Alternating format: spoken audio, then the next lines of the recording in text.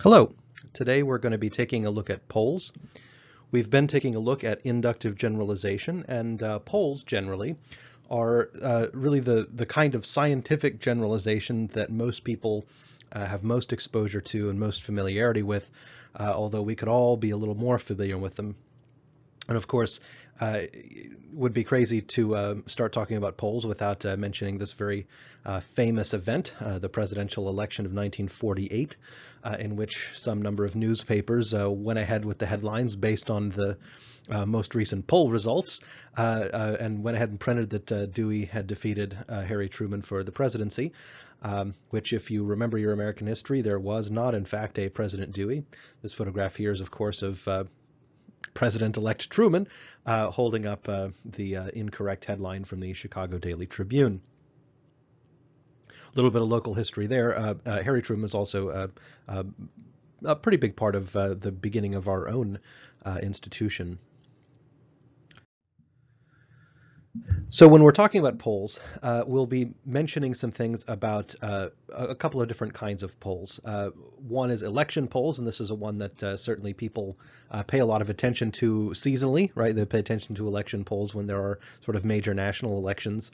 But of course, there always are issue and opinion polls. And most of the pollsters that exist, that have businesses that try and figure out what it is that people think about various things. Most of the time, the election polls that they issue are, they're in some sense an advertisement, right? They take a lot of resources. They tend to be very expensive. A lot of times people aren't like paying for them directly. But what they do is they showcase the higher quality pollsters who then people tend to hire for market research, for policy research, for all sorts of other things.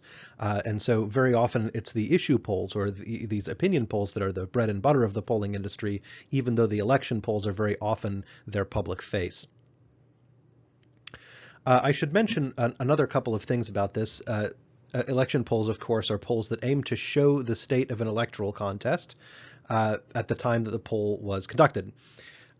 Very often people will use the poll results to then try and forecast the result of that electoral contest. And it's this conflict of goals that sometimes leads to a way that polls are a bit misinterpreted or misreported because the pollster themselves are just trying to figure out what the state of things are when they're conducting the poll. And everybody tends to want to read the poll as somehow something like a prediction or something like that. And that's really not the intent of the pollster generally. So there's a tension there, and that tension can sometimes result in people looking at things in the wrong way. So as polls are generalizations, we want to talk about the sampling procedures that polls and pollsters tend to use. Remember, this is an example of inductive generalization. A generalization is where you take an entire class of things, namely, say, the population of a country, a state, a county, whatever, right? You take a whole population and you ask some small subset of that population what they think about something or who they plan to vote for, and then you can make some inferences about the larger class. Again, it's a very standard inductive generalization here. And so there are a couple of sampling methods that I want to talk about. One of them is called quota sampling, and one of them is called random sampling. Quota sampling is an idea that tends to make a lot of sense to people, right? It sounds like kind of a great idea. And in fact, I think a lot of people assume that pollsters do a lot of quota sampling, when in fact they don't really. Here's how quota sampling works. What you do is you force the sample to be representative by having each important characteristic of the population proportionally represented in the sample. Okay, so this we know that a representative sample is a good one, right? We want our samples to be more representative, and to the extent that they're not, that's where certain kinds of biases creep in. And so if you have a sample that has too many of this sort of demographic category and not enough of that demographic category, you might look at that and say, there are some sources of bias. And so you might use something like quota sampling, you would think, to try and correct that. So for example, if income were an important factor in determining how people vote, then the sample should have all income groups represented in the same proportion as the population at large. Ditto for sex, race, age, etc. And that would be, of course, for an election poll. For an issue poll, you would want to know if any of these demographic issues were likely to affect the way that people thought about a certain type of topic. In fact, that might even be some of the data you'd want to get out of the survey. So all of this stuff, again, is important to consider. The question is, how should one consider it? And so right away, I think we can see one of the potential problems, right? One of the problems is, of course, determining where you stop in terms of trying to make your sample micro-representative. Do you balance it in terms of gender? Well, sure, maybe. Do you balance it in terms of socioeconomic status? Well, okay, how finely grained do you get that? Do you have proportional representation sort of above and below 250,000 a year, or do you split it up into $50,000 a year sort of ranges, or what? What do you do? Do you split it up by quintile? Do you, there's all kinds of different relevant questions here, and of course divisions of things like education are fairly complicated. So it can be a real can of worms. Right? Further, and a much more serious flaw actually is in the method of quota sampling, right? It's that ultimately the choice of who is in the sample is left to the human element, right? So if you're a pollster trying to gather a sample and you say, oh, we need this many more 50-year-old women, right? We need this many more, middle income Latinos. We need this, whatever it is you need. Going and then looking for that to get it into your sample introduces all kinds of biases into the way that the sample is collected. And that's actually going to be a much, much bigger issue that ends up introducing really various kinds of subtle forms of bias into the sample, even though the goal of doing it that way was to try and make a representative sample. And in fact, this was one of the big problems with the polls in 1948, that is the Truman and Dewey election that sort of famously got things pretty wrong.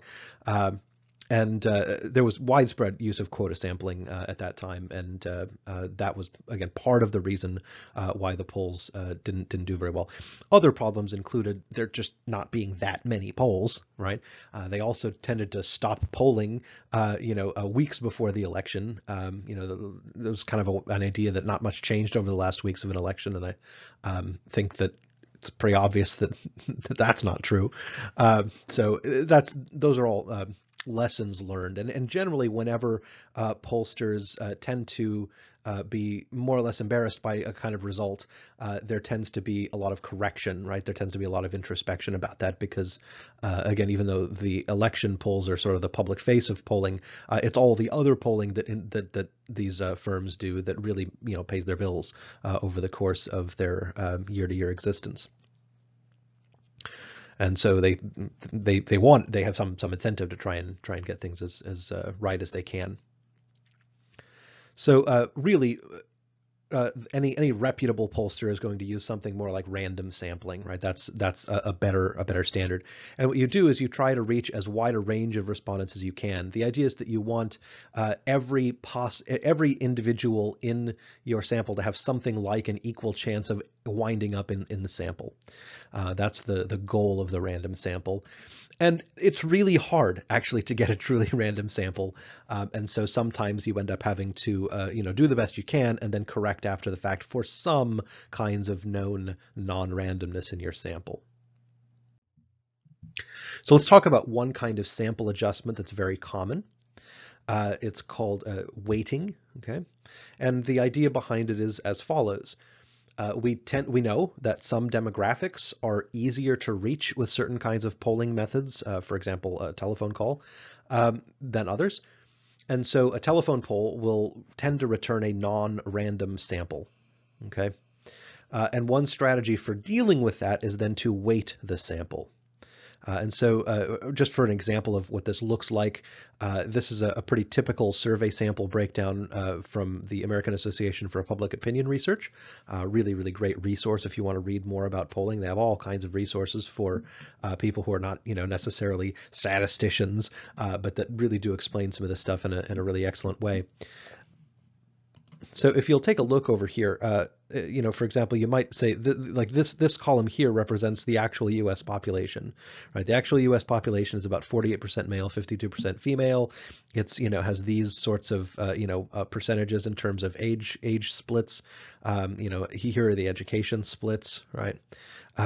And then, of course, if you just take just an ordinary random sample, like a telephone survey, this is something like the results you would tend to get, right? This is, again, these things tend to be sort of known. You tend to get a bit more women than men, right, who tend to answer the phone and complete these kinds of surveys or polls. You get many fewer younger people than you get older people. Now you can use your imagination to explain why these kinds of things are the case, and your imagination might lead you correctly in some cases, incorrectly in others. But you tend to get sort of a higher education, right, into the pool than you'd think, again, if you were just getting a completely representative sample. And so what pollsters tend to do is they tend to then weight female respondents a little bit less than male respondents. Weight the male respondents just a tiny little bit more until the overall weight of this part of the sample corresponds to their actual presence in the U.S. population, and et cetera on down the line with the rest of these things. And it requires a lot of well-known statistical methods, but still, things that the average person probably couldn't just walk in and sort of, rejigger a sample in this way. But again, these things are not, super controversial in terms of statistical methods. Now, as you know, any poll is only as accurate as its sample is representative. And the only truly representative sample is the whole population. That is, if you're taking a survey to find out what people in the United States think about something, the only way for your sample to perfectly represent the whole U.S. population is for your sample to be the whole U.S. population. That is, to ask everybody. If you ask less than everybody, now you have uncertainty in your result. You don't know for sure what the people that you didn't ask think about any particular thing. And so to compensate for that, to build that in, because that's just something we know about generalizations, there's a couple of elements that statisticians have identified that can help you to determine how accurate or how much uncertainty there is in a public poll. So those measures include the error margin and the confidence level. Right. Now, the error margin is the likely magnitude of the difference between the sample and the population. And usually any poll you're reading will specify its error margin. A very typical error margin is somewhere between 3 and 5%. And so, again, what this means is this is the likelihood, and by how much the sample is probably going to be off in one way or another from the population at large. Okay, that's the error margin. The confidence level refers to the likelihood that a poll with the same methodology would deliver a result within its margin of error.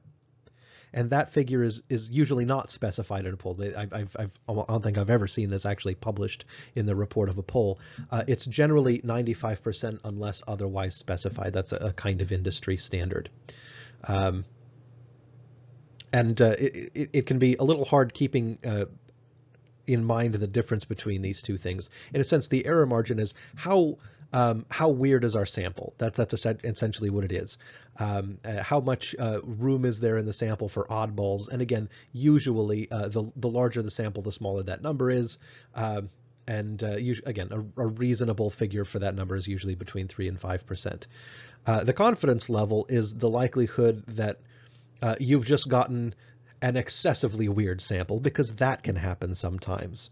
Right, so any sample is going to be a little bit different from the overall population. That's just built into the measure here. And some of the samples you get are going to be super weird. They're going to be weirder than usual. That's what the confidence level is meant to measure.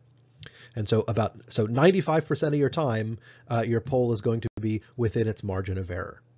And that's effectively how you determine how much uncertainty is built into a poll result. So let's talk a little bit about error margins here. The error margin, again, in a poll reflects that it's possible that a random sample is not perfectly representative of the population. In fact, it's not likely to be perfectly representative of the target population. There's always going to be minor differences. The larger the sample, the more the law of averages cancels out the likelihood of oddballs. And so that means the error margin gets lower. But again, remember, this is just like we talked about earlier, the quality of the sample is always the most important thing.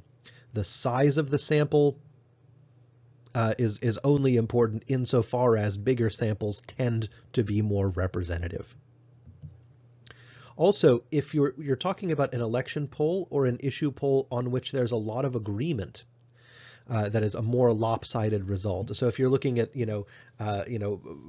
a sample, if you're looking at surveying people on what they think about one of two options, and almost everybody prefers one to the other, then your error margins can get really, really small, because then, again, because the population is more homogeneous, right? It's each individual member of your sample is more like the others, and so forecasting, looking at error margins for a landslide election are often lower than looking at really close elections. Really close elections, the error margins are more significant. And of course, the error margin, given some particular sample and population size, is actually quite a well-studied thing. And you can use a whole variety of online calculators to see what it is. If you just put in sample size, error, error margin calculator, it's something like that into Google, it'll take you to 5, 6, 7, 8, 9 sites that'll do this for you, and even many who will explain what it is that you're doing while you're doing it. So while we're on population size, because of course that's going to affect how accurate a poll is, let's take a look at some plausible examples. For example, there are 235 million eligible voters in the United States. All right, that's an estimate, right? It's not an exact number, that's about right. And that data, I think the newest data I could find on that is around 2018. It usually takes a little while to process this sort of thing and estimate this sort of thing. But again, 235 million eligible voters. The largest category of resident of the country that is not eligible to vote is children, right? There are lots of children. About 158 million people actually voted in the 2020 presidential election, which was actually quite a significant turnout increase from previous elections. Certainly the one before that was not a tremendously high turnout election. And so you'll notice there's a big difference between those two numbers, between the number of people who are eligible to vote, who could vote in any given election. There's no legal problems with that. They're legal, voters if they chose to vote. And of course that 158 million who, again, even a very high turnout election, that's a big difference between eligible voters and actual voters. And different polls will then very often make adjustments to sample registered voters or likely voters. These are especially election polls. Election polls have to make this additional determination. They're not just trying to figure out what do people think generally. Issue polls don't have to worry about this. Election polls absolutely do have to worry about who's actually going to be voting here. And so they have to try and filter their sample not only by all of these, education, income, race, gender, demographics, but they also have to try and figure out, who in the sample is actually likely to vote, because that, really affects the it affects the usefulness of the poll if used for example, forecasting what's going to actually happen. And so, assuming a population size of 220 million, which is smaller than the number of eligible voters, but it's a number in between there. It used to be the number of eligible voters, right? So the question would be just, assuming 220 million, nice round number there. How big would a sample have to be to get a margin of error of 5%, right? Plus or minus 5%. Right? So that's not an especially impressive error margin, but it's not too bad. And so go ahead and pause here and think about it for a second. Make a prediction. All right. The correct answer, again, based on the best statistics we have, is 384. Is that a little lower than you thought? It's dramatically lower than most people think, right? To get a population of, sort of all U.S. voters, right, or all U.S. eligible voters, you should say, all you need to get a 5% error margin is 384 respondents. Again, as long as those respondents constitute something resembling a random sample. In fact, you might say, well, gosh, if you only need 300, or more people, why don't we, get a whole bunch and make these surveys really accurate? Well, here's what happens. If you bump that sample size up to about 500, which is not a terribly uncommon sample size for a poll, you get an error margin of 4.38%. Okay, and again, that's not too bad. It's not great, but it's not too bad. A sample size of 1,000 people, right? So if you double your sample size, you get your margin of error all the way down to 3.1%, right? Which is a sort of a 1.28% gain over, so you get an extra 1% of accuracy by doubling your effort. Okay, and so think of doubling effort tends to mean doubling expense. So let's go ahead and double it again to 2,000 people, and now all of a sudden you've got a less than 1% gain there. You get your accuracy to an error margin of 2.19%. If you double it again, you get an error margin of 1.5%. Again, that's only a 0.64% gain over the previous. And again, notice we're doubling every time, and we're getting sort of less and less of a result. A sample size of 8,000 people, right? I've lived in towns smaller than that, gets an error margin of 1.1%, which is again getting close to that just 0.5% gain for doubling, right? Getting all the way up to 8,000 people. So if you're looking at these kinds of results, you're seeing what is known as diminishing returns. That is, you put in more and more and more and more effort to get smaller and smaller and smaller gains. And all kinds of things in life are subject to diminishing returns. For example, if you want to be a really great free throw shooter, right? If you if you shoot 10 free throws a day from now until next month, you're going to get a lot better. Right. But if you want to get, if you're already making, 95% of your free throws, you're going to have to start shooting 100 a day, really to start getting that closer to 100. Right. And then you're going to have to start shooting 1,000 a day. Right.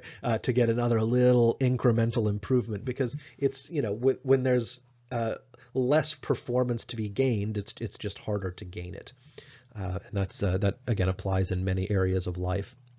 And so as you'll see, somewhere between 500 and 2,000 people tend to be where a lot of sample sizes wind up, because that's a fairly economic survey. It gets you a perfectly decent sample, and an error margin between 2 and 5% is perfectly respectable and perfectly useful for any standard application.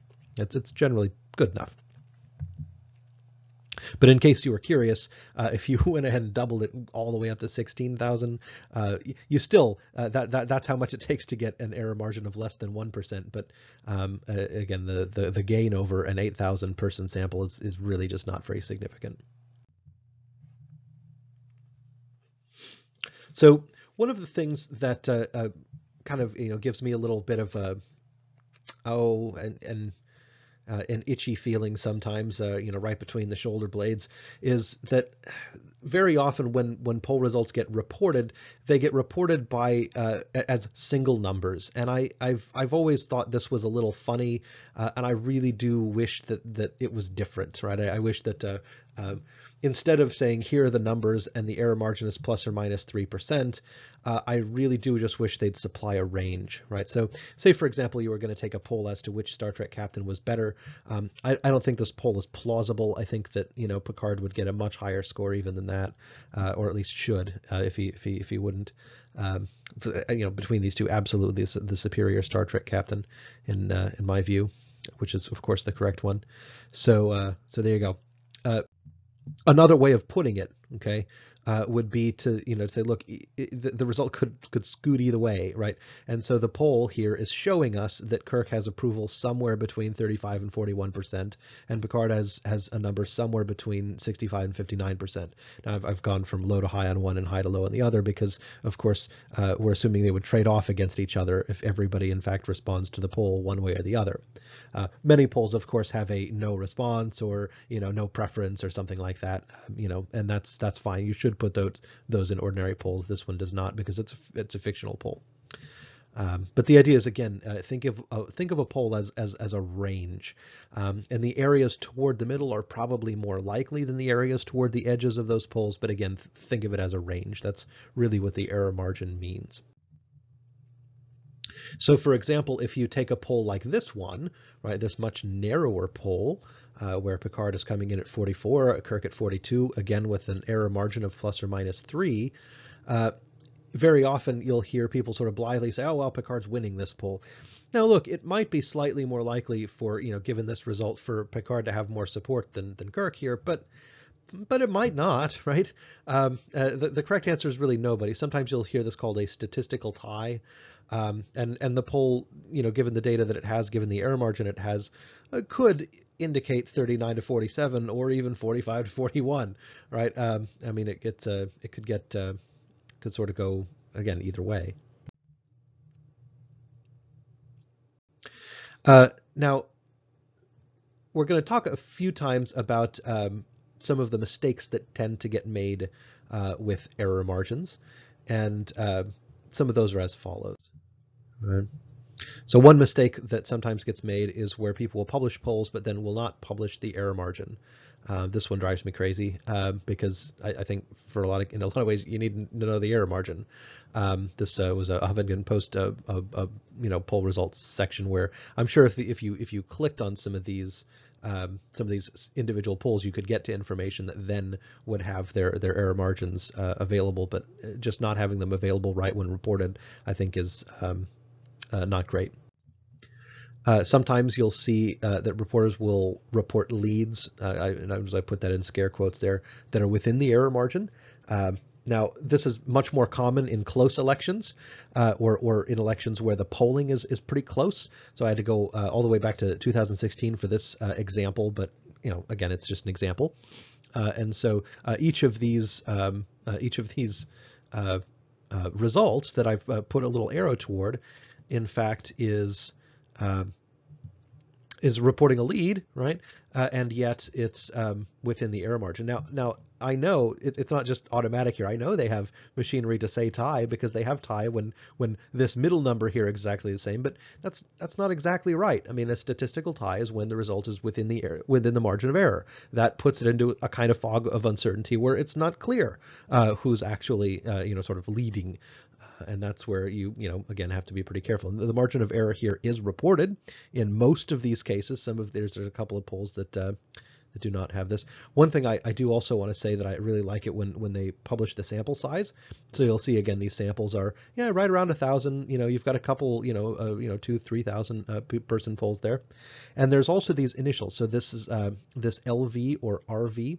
RV is very often registered voter. LV is likely voter. So that means that the pollster has done something to try and filter the result to only the likely voters being in their sample or only the registered voters being in their sample.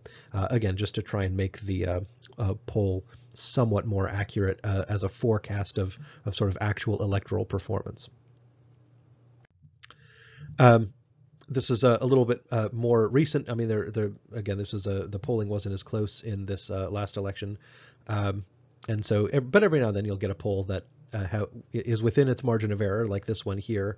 And again, I like when they publish the sample there, but again, they're sort of putting the big red box around something, even though again it's within the error margin. They should have put a gray box over both to say that one's within the error margin. I would very much prefer that. Another mistake sometimes that gets made, usually this is the kind of mistake that gets made by somebody whose favored candidate is trailing in the polls, because in general, if you're watching a couple of people at a bar and you're not watching the game that's behind you, but you're watching the fans, the one that's complaining about the officials is usually the one whose team is losing. That's just kind of how that works, right? You tend to complain about polls if you're behind in them, or if your favorite candidate is behind. You don't tend to complain about them when your candidate's ahead. You think, oh well, gosh, these polls might be really excellent if your favorite candidate's ahead, and that's human nature. It's dumb, but it is human nature. So, for example, this is a from back in the 2016 election, something was actually published. And it said this. It said, in the recent Remington Research Group polls, Hillary leads in Colorado 45-43, Pennsylvania 45-42, Wisconsin 46-41, and Virginia 48-43. The polls were taken between October 20 to 22. The margin of error is plus or minus 2.5%, again, which means that it's not necessarily accurate to say that Hillary leads in all of those. And again, this is and what the takeaway they say, meaning that many of these Hillary leads are perhaps smaller than they appear. Now that's a mistake because, of course, the leads are perhaps larger than they appeared, that's the case in some of these cases. In fact, it probably was larger than that in Colorado. Memory doesn't serve, but I'm pretty sure Hillary carried Colorado by more than 2 points. Just I'd have to look that one up, but just looking at these results, I sort of think maybe that's the case. Anyway, it doesn't really matter anymore. This is just an example of a particular kind of thing that sometimes people are tempted to do. Another mistake that people really like to make is trying to sort of unskew the polls, right? Not really understanding how much really excellent social science has already gone into the crafting of most public polls. Again, there are some polls that are of fairly low quality, but it's not because of their sample construction, right? That's not. If there are problems with the sample construction, there are other problems as well. I'll say. So this here quote from polling analyst extraordinaire Nate Silver puts it, I think, very well. So I've just quoted him here. He says, "It's easy to find fault with a poll, even from the best pollsters. Anybody passionately arguing that a poll is wrong because its sample has too many X's or too many of this group are voting for whatever is probably wrong. As you dig into a survey's crosstabs, that is, looking at college-educated white men, for example, or Hispanics 65 years and older, you're sacrificing sample size for specificity. The margins of error of subsamples can get huge. Further, most pollsters weight their results by demographics, such as age and race, and not attitudes, like party identification. They do so because historically this has produced the most accurate result. Picking apart individual polls is usually a bad use of time, and the people doing it tend to have a motive." So if you want an example of just exactly that,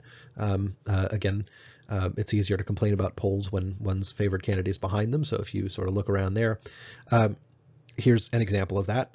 The quote says, in Arizona, for instance, where the Fox News poll of 732 likely voters was conducted between August and September, the political identification of respondents skewed heavily Democrat. Notice that's the complaint here, right? It said 46% of Republicans identified as Democrat compared with 43 who identified as Republicans, with 11% undecided.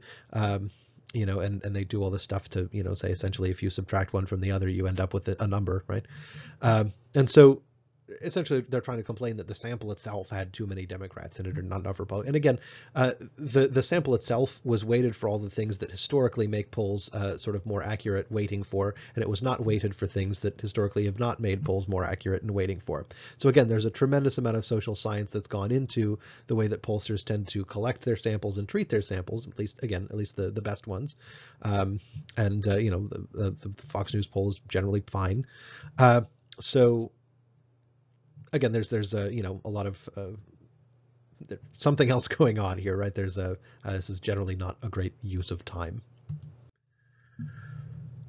Another mistake, and this is a mistake actually that pollsters will sometimes make, right? So it's not always people reporting the polls that make the mistakes or misunderstandings, though very often. There are not a lot of very well statistically trained news media personnel, and most of the reason that we don't catch them on it is because most people in the general population are not well educated in terms of basic statistics, and that's unfortunate. But if you're here in a school, you're in the right place to try and fix that. So here's a mistake that even sometimes pollsters will make. They're generally pretty high, educated people who know their business, but they'll sometimes make some mistakes here. And one of those mistakes is called herding. Herding is the name that describes the practice of pollsters not releasing polls that look like outliers as an election approaches, right? Now, it can be easy to see why they might do that sort of thing. After all, remember that confidence interval is about 95%, so that means that about 1 out of 20 polls you can expect to be just outside of the error margin. About 1 out of every 20 times you can expect that maybe your sample's just goofy, right? And so when you see a result that looks way different than everybody else's polls look, or that even your previous polls looked, you might say to yourself, maybe we got a weirdo on our hands, a weird sample, and just not publish that one, right? After all, you might say, look, you have to use our judgment here. We think in our judgment this is a weird poll. But, and again, that's a fairly normal thing to do, but what it can do is that can contribute to people sort of, missing real actual movement in the way that things really are in the public. And so what happens is that actually makes any individual poll more likely to be accurate by being closer to the consensus, right? Because that is one way of telling maybe when you have an outlier is if it really is way off the consensus. But it tends to make the total of all polls less likely to be accurate by sort of artificially cherry picking the data. And so in general, it's a practice you shouldn't do, but it's really hard if you're a pollster to tell the difference between herding and between just releasing, obviously garbage data. So it can be really hard to tell. And I have I have a lot of sympathy for those folks in those sorts of situations. It's not obvious what the correct thing to do is. So if you want an example, this one goes back to Senate elections. And it's a nice visual here from 538 about when they were sort of explaining herding. And so if you look here, here's the sort of average, right? This is the sort of average of polling over the course of a number of months, and this is sort of, if you look at this gray area, this is the sort of the general sort of error margin of most of the polls that were being conducted. Each little gray dot here is a polling result, right? It's an individual result. And so you'll notice that that things kind of are peppered all over the place up here. And then as the election gets closer, you'll notice that the peppering is always within these gray bars for the most part. And of course, 538 wanted to highlight the final Seltzer poll. Ann Seltzer is polls Iowa among other things, but Ann Seltzer is generally a very, very well-regarded pollster. And you might recall that the final Seltzer poll of the Iowa presidential election in 2020 was fairly different than the consensus, and was actually pretty close to the final result. Hats off to Ann Seltzer for running a good outfit in Iowa. And so this dotted line here represents the actual result, right? And so you'll see that some of these polls earlier really were kind of close to that actual result, and then that as you get sort of a cluster later, it was probably pretty clear that there was some herding going on. You can't really prove it without being in the rooms of all these places where they discussed whether to release or not to release a particular poll, but it seems fairly clear that that's likely what happened. And that brings us to another practice that I did want to discuss with relation to polls, and that is the idea of poll aggregation. What a poll aggregator does is they use the data from multiple polls in order to get a more accurate picture of what's going on. So a lot of journalists who know a lot about this sort of thing try and tell you not to get too excited about any one poll, really, because especially in an environment where lots of polls are being conducted, being able to pay attention to data from multiple places can really be a useful thing to do. It really can give you something of a better picture, but of course poll aggregation itself is pretty tricky. It's much more complicated than simply taking an average of the poll results, right? You can do it that way, but notice each of these polls has a different sample. Some have a likely voter model, some have a registered voter model, some have something in between, some have you know, some will weight their samples in some ways, some will weight their samples somewhat differently. You know, some will use raking, some will not, some, you know, et cetera. So it's some pollsters really, you know, pay a lot of attention, you know, are pretty high quality, you know, pollsters. Some polls that get published are not very high quality. They aren't, you know, very rigorous in the way that they collect their data. And so yeah, you sort of have to know these things in order to aggregate it well. And so that's, you know, what's in the trick of the trade of poll aggregators. It really isn't just as simple as saying, oh, let's collect some polls and average them up. There's a lot of judgment and a lot of, you know, education that gets rolled into that. Some prominent poll aggregators include Nate Silver's 538, which is currently affiliated with ABC News. In my view, I think they're sort of the gold standard of poll aggregators. The quality of their analysis tends, I think, to be very good. Their results have spoken for themselves. They've had very good results analyzing polls. The Upshot, New York Times, is another place you can go for some poll aggregation here and there. Real Clear Politics, I think, was one of the first websites that I remember to do this. And then Pollster.com, or formerly Pollster.com, is now the HuffPost Pollster. Has been doing this for quite a while, and there are plenty of others. And in fact, as you start to get more and more poll aggregators, it's of course inevitable that you should get an aggregator, right? And so Polyvote is a kind of project that sort of tries to aggregate aggregators, which is I don't know, perhaps one level of meta that's unnecessary. So I want to say a couple of things also about issue polls and some of the differences, some of the different issues they face, in addition to the kinds of issues that election polls face. One of the things that election polls don't really have to worry about so much, but that issue polls do, is question wording.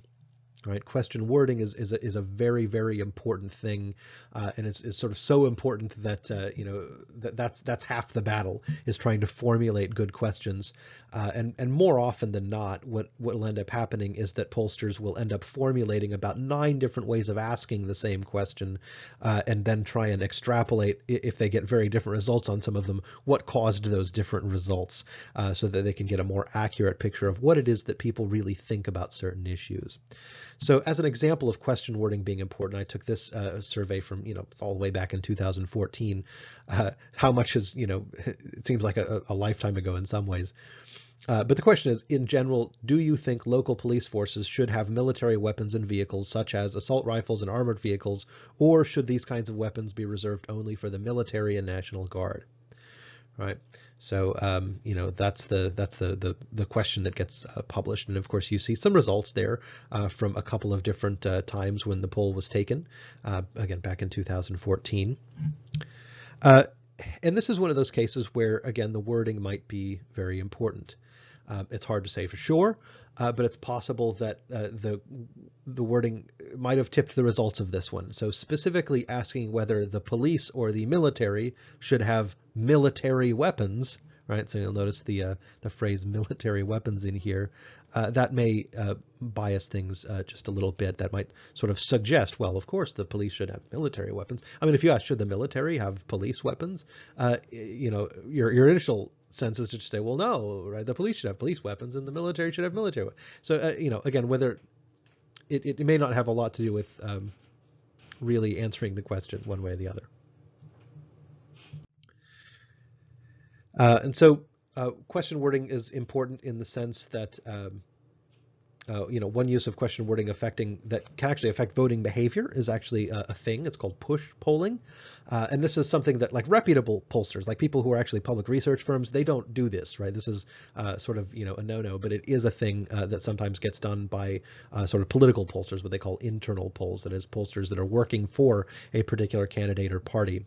And the way this works is that they ask a large number of people a, you know, sort of hypothetical question in a, you know, quote unquote poll.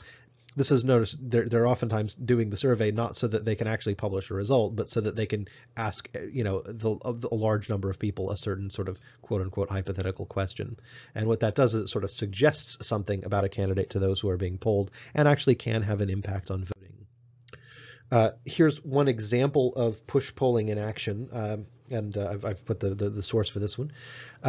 and the quote is, a famous example of push polling involved the 2000 South Carolina Republican primary. I think that's a typo in the original. It should be the Republican primary, in which voters received phone calls asking if they would be more or less likely to vote for candidate John McCain if he hypothetically had fathered an illegitimate black child. Now, this was the year 2000. This is when John McCain ran in the primary against George W. Bush. George W. Bush eventually won that primary and eventually became president.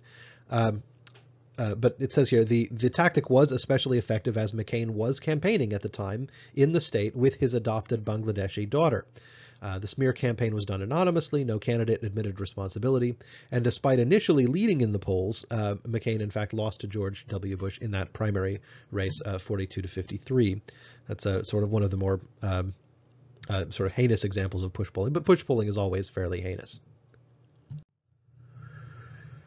So if we want to go back to more legitimate kinds of issue polling, I mentioned earlier that it's important to ask the same question in lots of different ways. And this is a very common practice among issue pollsters. So again, here's an example of one of these kinds of questions, right? They say, thinking about the space program more generally, how much does the U.S. space program contribute to? See below. Does it contribute a lot, some, not much, or nothing at all? And so in a sense, what they do is they ask, whether, the space program contributes to scientific advances that all Americans can use, or the country's national pride and patriotism, or encouraging people's interest in science and technology. And if you ask these individual things, people generally are very, very favorable toward the space program. When you point out individual things and ask them, hey, does the space program do that? And they're like, people say, yeah. I mean, the most common answer in most of these cases is a lot, right? And the second most is some, right? Almost none of them are saying that, there's nothing or not much. And then if you ask them the different question, in your view, is it essential or not essential that the United States continue to be a world leader in space exploration? Some of them, you get this sort of, really large number that says essential, and then this one says sort of not essential. And trying to square up these more specific questions with the more general question really gives you a more accurate idea of what it is that people are probably thinking. And so if there are large discrepancies, then something's going on with the more general question. If there are not so large discrepancies, like in this case, people's views are, tend to be fairly coherent. One of the biggest examples of sort of, issue polling mysteries that I remember from fairly recently is back when the Affordable Care Act was first proposed and eventually passed. There was a lot of public polling about that issue that was very mysterious, because what would happen is that when pollsters would ask the public about individual provisions of the Affordable Care Act, also known as Obamacare, if that's when pollsters would ask members of the public about individual, elements of that, such as, pre-existing conditions, or a health insurance marketplace, or, this, that, or the other thing, right? People tended to be very much in favor of each of those main specific planks. But then if you asked them if they were in favor of the Affordable Care Act, or asked them if they were in favor of Obamacare, you got some very different results, right? For example, if you just asked them if they were in favor of the Affordable Care Act, more people would respond favorably. If you asked people if they were in favor of Obamacare, fewer people responded favorably. Again, even in the very same sample of people. So it was very hard to figure out what people really even thought. I can't only imagine trying to be a policymaker and responding to these kinds of results, where you say, okay, they like the individual pieces of this thing, but depending what you call the thing, they like it more or less, and I don't know what to do with that. And again, I don't envy the people who have to do something with all that.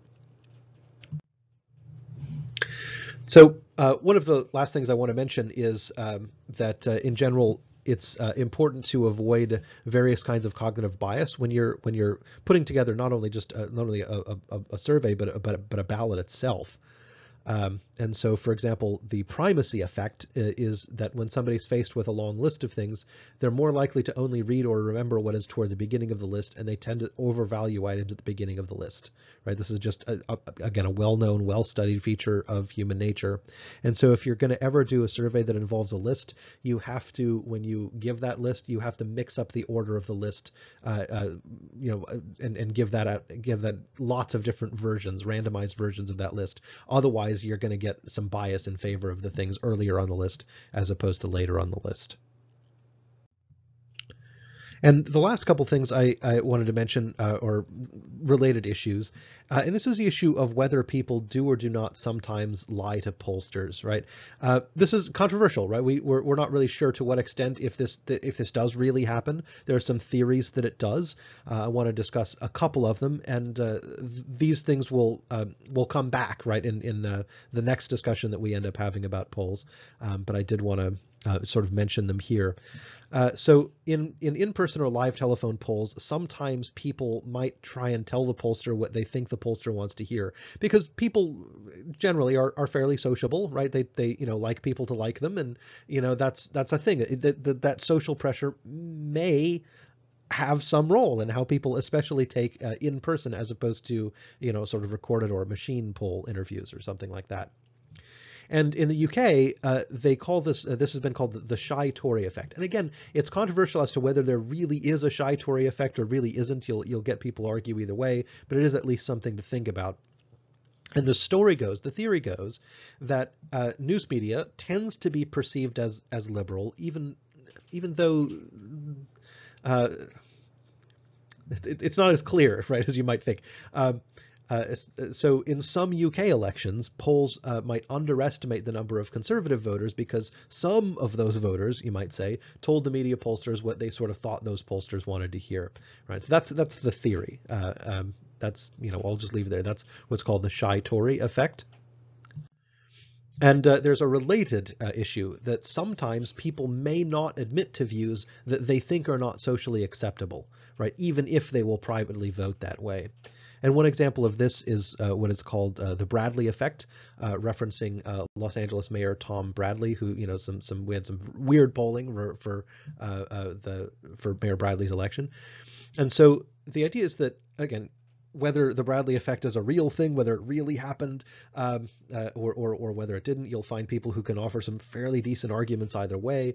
But the theory is that some voters told pollsters that they were voting for Bradley, who was an African-American candidate, or they said they were undecided when really they were not going to vote for him. And the theory is that these persons wanted to avoid the accusation, implied or otherwise. Because of course the pollster's not going to accuse them of anything, but they might, sort of have in the back of their mind, they just want to avoid any implication that race had anything to do with their vote. And whether race did or didn't have anything to do with those people's votes, their perceptions may have caused them to lie to pollsters, right? And again, whether some large number of people really did this, a large enough to actually affect the polling, who knows, right? There's not really any way to know for sure. But these are a couple of issues that I wanted to bring up now, because we'll talk a little bit more about something like these things later. So that's some of the basic nuts and bolts of public polling. The next thing that I want to be taking a look at, so part 2 of this set of lectures on polls, is going to have to concern this sort of widespread narrative that somehow polls were really, really awful in 2016 and 2020 in the presidential elections in the United States. And the reason to talk about this is because I think there's some really interesting things to be learned, and there's some about polls themselves, about generalization in general, and also about the way that people tend to interpret things like uncertainty. I think there's a lot of really useful critical thinking stuff that is in some of those narratives. So we're going to take a look at some of those narratives and sort of critically evaluate them in the next edition of this lecture on polls and polling.